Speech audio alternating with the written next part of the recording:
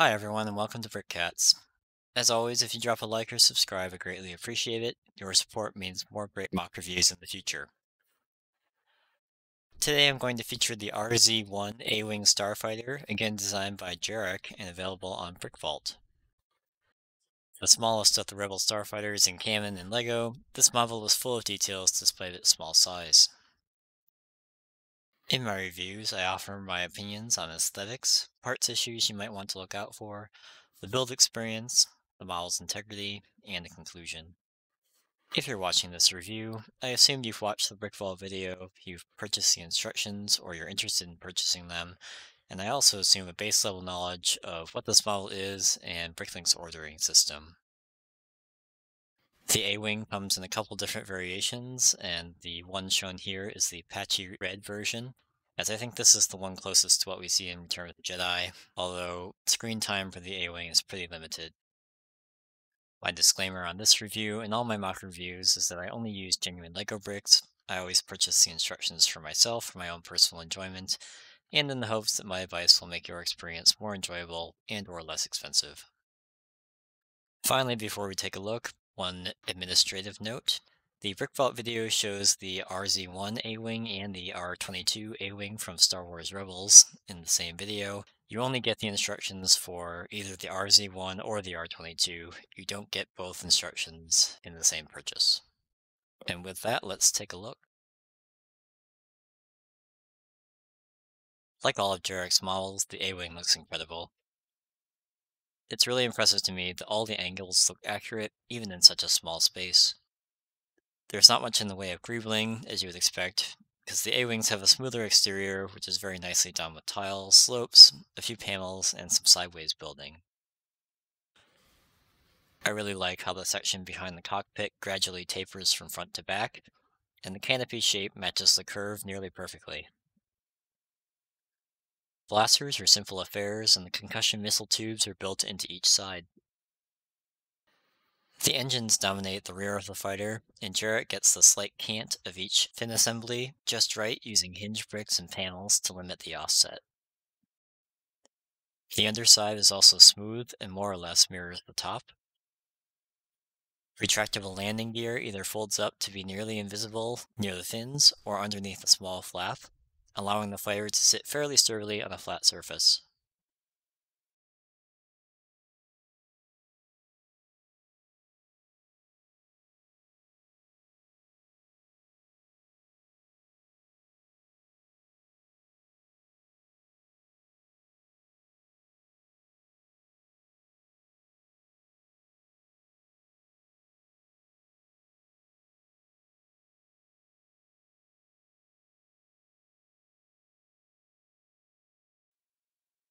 There are no colored discs on the back of the engines to indicate an engine glow, but it would be simple enough to add a 2x2 or 3x3 dish if you'd like.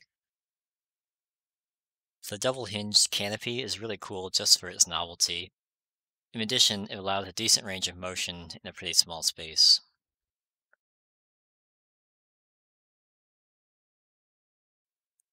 The cockpit is simple with some tan to represent seat cushions and a small trans yellow boat tile for an instrument panel. It also has printed detail tiles on either side. The minifigure doesn't stud in, but there's just enough friction to keep him or her there in place, and there's not much room to wiggle around when the canopy is closed. Like I said in the introduction, this is the patchy red version, and you can see some tan highlights in certain places and what looks like a near miss on the back right side. I've only built the dark red patchy version, so at least in the videos, the green, blue, and red versions also look really good, and I'm sure you can't really go wrong. The notch in the nose is a great little detail, and since the angled section of the nose is 12 studs long, the gradual narrowing is very smooth on both the top and bottom. The patchy red RZ-1 A-Wing uses 153 elements and 607 parts. Most of them are pretty common, and the only one I really had a problem finding, and in the end decided not to buy, was the hinge plate 1x2 locking with one figure on end, undetermined type, part 44301 in dark red. This part is very expensive in North America, and it seems to be expensive in most other places. I tried a couple of colors on to see how they looked, and while this is subjective, I think dark gray looks the best, and that's ultimately what I ended up putting on. Part 44301A is effectively the same part and also comes in dark red. This is a good substitute, but you're still likely going to pay about $2, and it's also not very common, so you'll likely add a store and incur additional shipping charges. With other color schemes, of course, this is less of an issue, as this part is slightly more common in other colors. And speaking of other colors, there's a little bit more of a process to generate the parts list for those. If you purchase the instructions, you get a number of files, but for colors other than red and patchy dark red, you get a file called aw-color.xml that contains 28 elements with yellow as the default color. These 28 elements are the only ones that matter, assuming you want to keep the white or patchy parts of the fuselage, and I'll get to those later. To generate the full parts list, you upload aw-color.xml and then upload aw-colorlist.xml or aw-colorlist-patchy.xml, which are the remainder of the parts you need. Then you need to go to your wanted list and search for yellow, and then uncheck part 4265C, that's the Technic bushing 1/2 smooth, and apply the color that you want. Note that not all of these parts are available in every color, so you do have to do some validation to make sure that you can actually buy the parts in the color that you want. This isn't a big deal, but I was a little surprised this was not mentioned in the README file, and I think this would be a little unintuitive for a beginner who just mastered ordering parts through BrickLink. The other note on parts is that the A-Wing is kind of a stocky fighter, and the main body is fairly thick, which means there are a fair number of hidden parts. Like I said in my Y-Wing review, and like I should have said in my X-Wing review, it would have been nice if those were indicated in blue or some other odd color to help you determine if you can use your existing inventory or not. If you do have an existing inventory of spare parts, I highly encourage you to go through the instructions to see which parts are hidden and substitute what you have to further reduce the cost. For the patchy version, you can definitely substitute light tan or even dark tan for some of the smaller pieces that do appear on the outside of the model. But for the clean white version, obviously I would stick with just white. This is a pretty quick build, and it's also a lot of fun. It took me about an hour. I didn't have any issues with the instructions, and even the more esoteric connections aren't very difficult. And since there are only 607 parts, finding each one is simple enough if you're like me and just dump everything into a big pile. The fighter's shape and relatively solid construction means that there aren't the issues that you have with models like the B-Wing, for example, where it's difficult to figure out where you can apply pressure without breaking everything. The only areas you want to look out for are probably the nose, and you want to be a little gentle with the fins and engine assemblies, but otherwise no problems. Overall, this is a pretty solid model that you can handle without being overly delicate. The most sensitive parts, at least the ones on mine, are the two white cones on either side of the nose and the top and bottom of the front fuselage.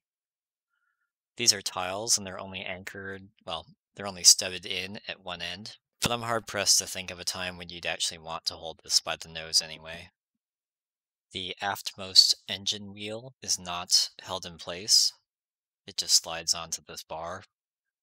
So occasionally those get pushed towards the front of the model. Again, not a big deal, you just pull it back. The cannons are attached with a single stud, so those come off relatively easily. And sometimes the assembly that connects the cannon to the fuselage also comes off. Again, fairly easy to put back on. To get the tilt of the fins and engines, Jerac uses hinges, so there's little play because the offset created by the panel pieces isn't perfect. There's probably 1 to 2 millimeters of play. Of the 3 Rebel Fighters by Jerac that I built, this one has the most robust landing gear. But like the others, they don't lock in place, so it's a little susceptible to collapse if you bump it the wrong way. There aren't instructions for a stand included with this model. I do recommend making one. With some minor surgery and some Technic plates, you can use Jerac's X-Wing stand, or make your own if you've got the parts lying around. You need to remove most of the bottom tiling to uncover where you put the Technic plates, and they go right in between the 4x2 wedges at the center of the ship. I used a black one, but light bluish gray, white, or pretty much any neutral color would be fine. I'm not quite sure exactly how much the A-Wing cost me when I ordered the parts back in June of 2020, but I ran the parts list for the patchy red version on December 24th, 2020. As specified, the algorithm returned a pre-shipment total of $96.95 from 5 North American stores, which would likely equate to about $120 with shipping and tax. Substituting part 44301 with dark bluish gray instead of dark red brought the total down to $81.69 from 5 stores, which is likely going to be about $107 with shipping and tax. This is the lowest I was able to get in terms of stores and raw cost, as any other change I tried to make resulted in this weird game of whack-a-mole, with parts being expensive that shouldn't have been, like the 6.6L bar in black, and even trying to substitute a different color for that, it just didn't work out. For the red A-Wing, which is Lego red, not dark red, and not the patchy version, I ran the algorithm with no modifications, and I got $86.85 from 3 stores, which is about $102 with shipping and tax. So in terms of price per piece, this model certainly isn't the greatest, but I definitely think this is the best looking A-Wing model in minifig scale, and it's very durable for a MOC. Even if price per piece is not great, this is still the least expensive of the BrickVault Fighters, and it's a very accessible build. The only real deviation from the instructions that I recommend is to modify the underside to accommodate a simple stand. Jerac's A-Wing is available from BrickVault, and I'll leave a link in the comments. Thanks as always for taking the time to watch my review. If you've built this model, have something to share that I left out, or have a question I didn't cover, please leave them below in the comments. Also consider liking the video, subscribing to the channel, or following me on Instagram. Thanks very much, and I hope to see you back next time.